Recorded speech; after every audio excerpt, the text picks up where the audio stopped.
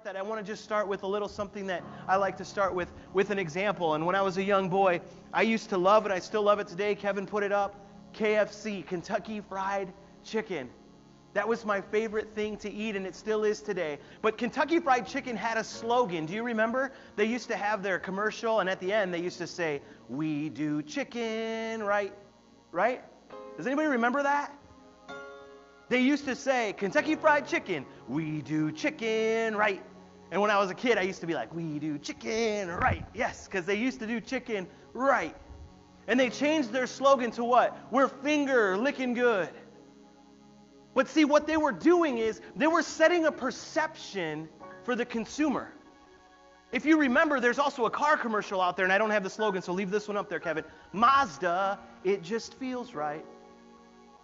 You see, what happens is these companies set a perception. Everybody say perception this morning. Perception. And Kentucky Fried Chicken's perception was, "We do chicken right." They didn't say, "We do the best chicken." They didn't say, "You have to buy our chicken because it's the best." They said, "We do chicken right." See, because what people understand in marketing is that perception is reality. And if we can perceive that a place or a business like Kentucky Fried Chicken, and no, the service isn't sponsored by them this morning, but if we can say that Kentucky Fried Chicken does chicken right, what? Our mindset is going into it, it's going to be right. If they say we do chicken the best, it's not going to fly very good. Because then it's going to be compared to every other chicken. But if the Colonel, who has his 12 herbs and spices, says, "We do it right," it sets an expectation and a perception to the consumer that they're going to get it right. You're going to come in and it's going to be tasty. And it is every single time. They do chicken right.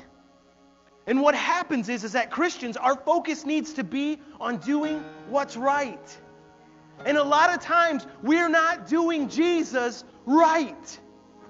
And as Ians of Christ, as Christians, we have to point back to the base noun. And we have to live right. Turn to your neighbor this morning and say, "Are you living right? Are you living right?"